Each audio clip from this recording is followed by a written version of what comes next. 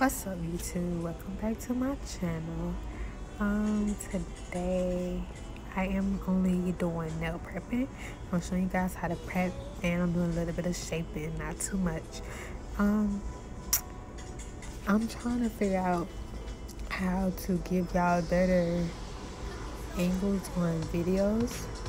And I'm trying to get the lighting and everything right, so just bear with me getting all this together for you guys, because I now have a new stand. So yeah, now I am pushing back the cuticles. That is the first step.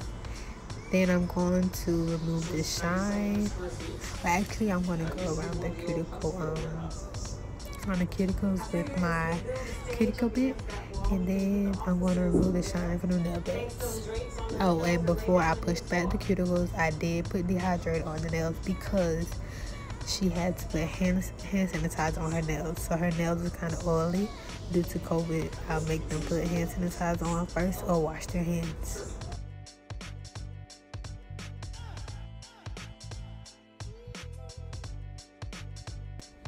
Also, it's optional to put dehydrate on nails. You don't necessarily have to unless their nail beds are really oily, but all you have to do is remove the shine with your sanding bit or a nail file.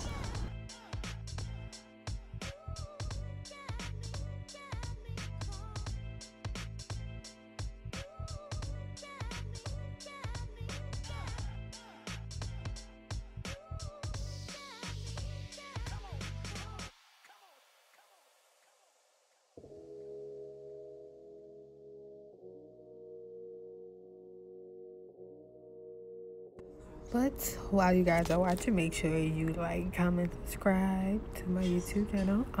I am going to give you guys a lot of better videos once I get like new lighting and a new camera possibly. So yes, I got y'all. Just wait on it. But on here, I am removing the shine from the nail beds, and I'm roughing up the nails. So with this sanding, I didn't have any more of the rough sanding bits, so this one is a fine one. So all I'm doing is just smoothing it out and taking away the shine. But you're gonna see that I am going to use a nail file to roughen up the nail beds, because that's the only way that your nails are going to stay without popping off.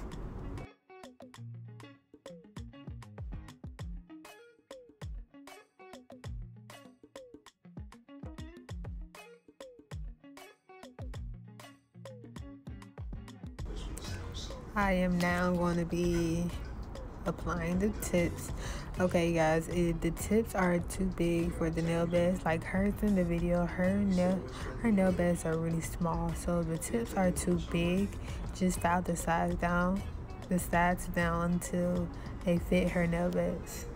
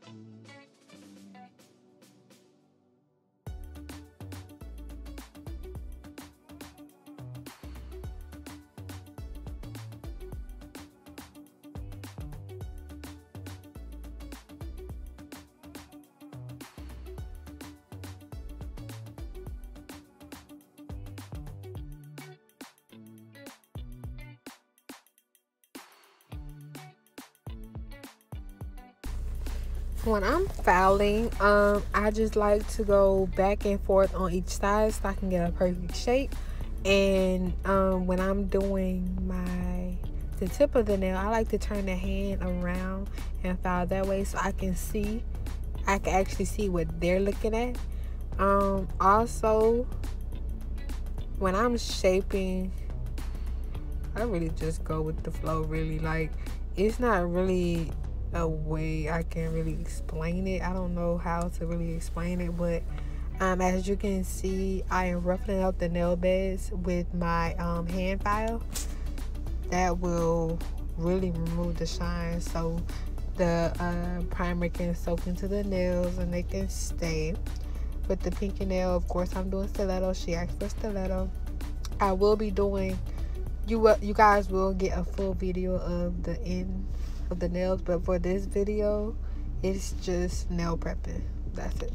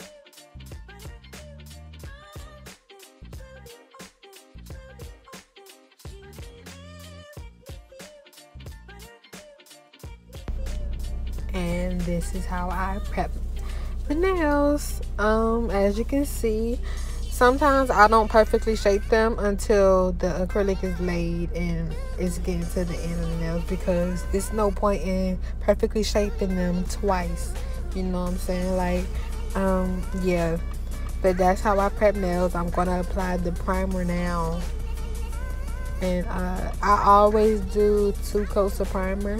I let the first one dry, I let it sit a little bit, and then I do another coat.